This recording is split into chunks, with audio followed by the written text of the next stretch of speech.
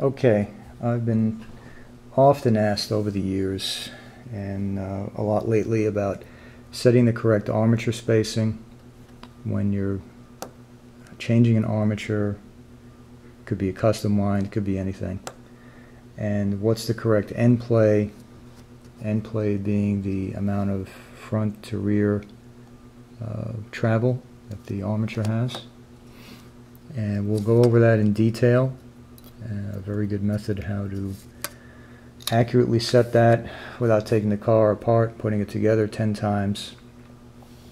But first though, especially for the new people, we have to make sure that we fully explain what's meant by high downforce and low downforce magnet setup in the car, because that has a direct effect on how you'll space the armature. Okay, so the easiest way to check this, just let's look at a stock Tyco X2 car, 440 X2 car. All of the traction magnets are of the same polarity.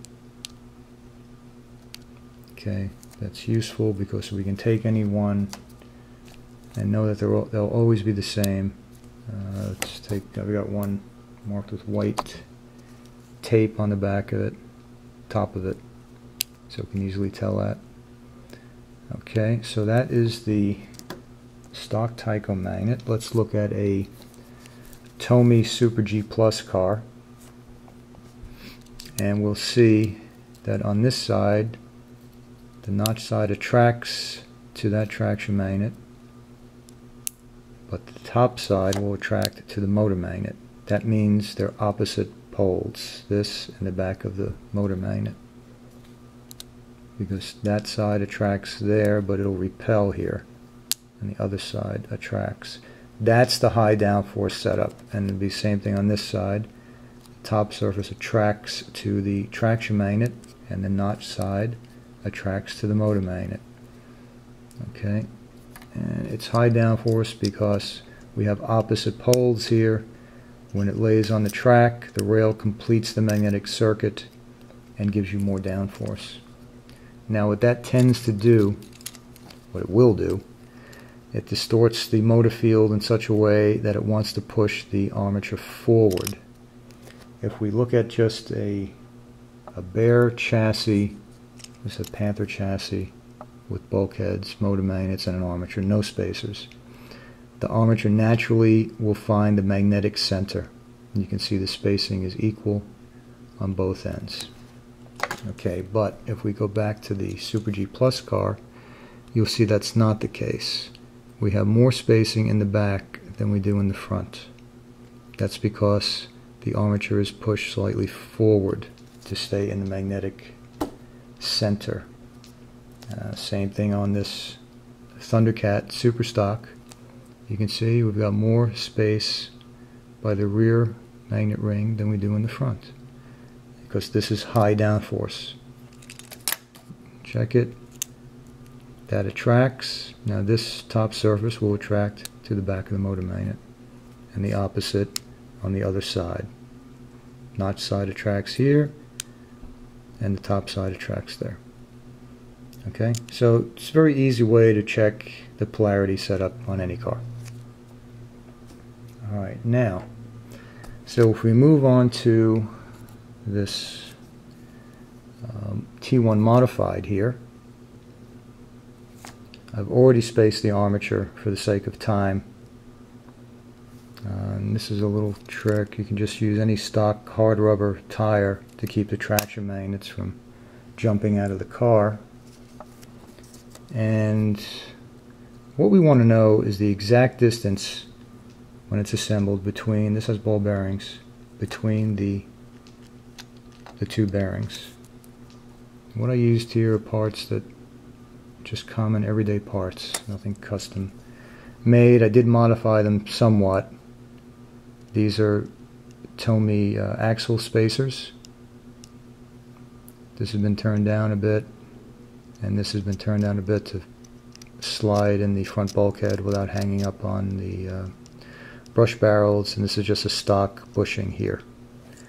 Alright, and if we measure the overall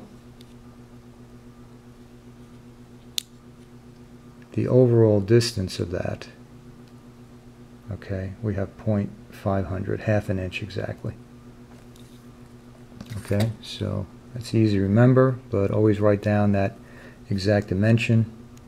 And it doesn't matter what it is, if it's 511, 537, doesn't matter, just write it down.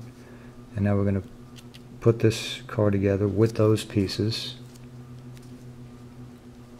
And you slide the rear bulkhead in first, and it pushes the tire out of the way as you go. This has the front, the pickup springs on there, so we'll be careful not to get those mangled.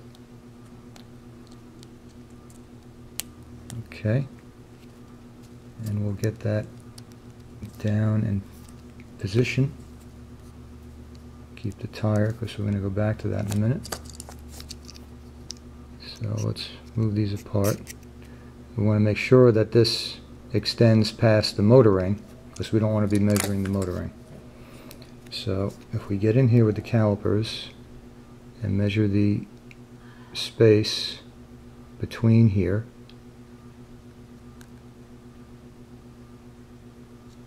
let's see if I can get this in the camera better.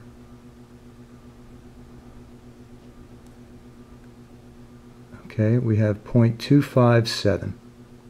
So if we add that to the half an inch, 0.5 and 0.257 is 0.757. Let's write that down. Okay, I've already, as I said, already spaced this armature.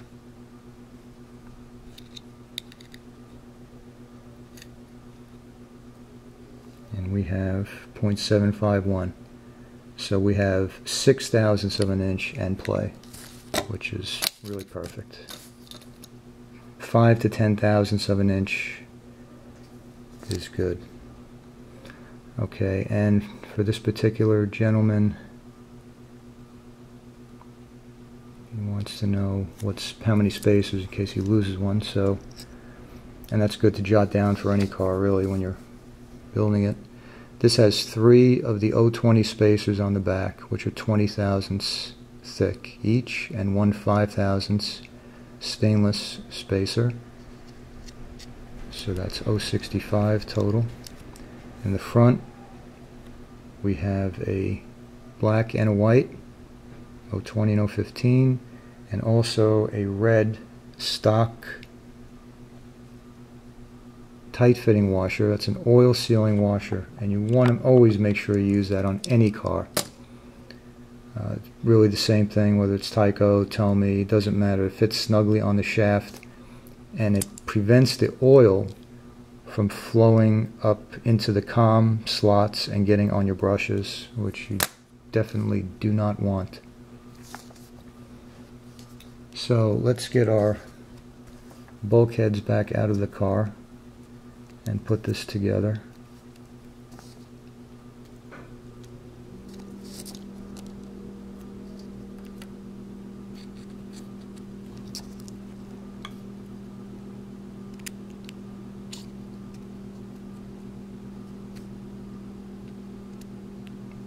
Okay, and we set our motor magnets aside here.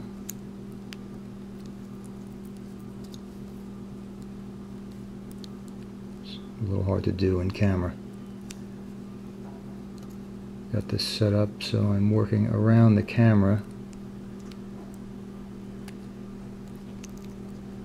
This gives a much better video than just a webcam.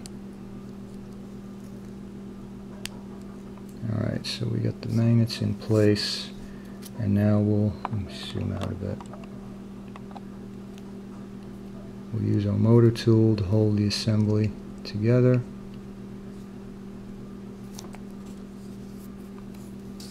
And we'll again slide the tips of the rear bulkhead in and push the first we got to get our motor tool in there. Okay. It pushes the tire out of the way as we go. Let's watch the pickup springs.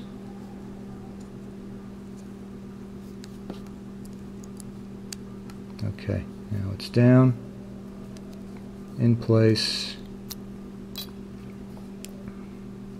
and here's our armature spacing.